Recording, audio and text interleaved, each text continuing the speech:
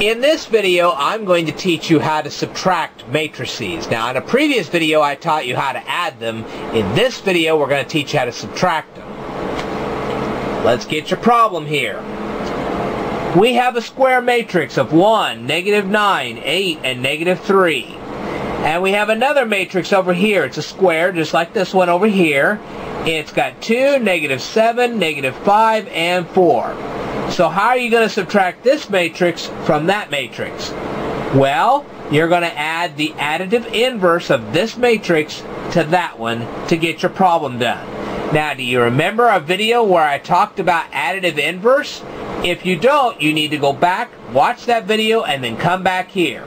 But if you remember, then that 2 becomes a -2. That -7 becomes a 7. That -5 becomes a 5. And the 4 becomes a -4. Well, 1 plus -2 is -1. -9 plus 7 is -2. 8 plus 5 is 13. And -3 plus -4 is -7. And this is your answer right here. So now you know how to subtract matrices. I will tell you more in a future video, so stay tuned.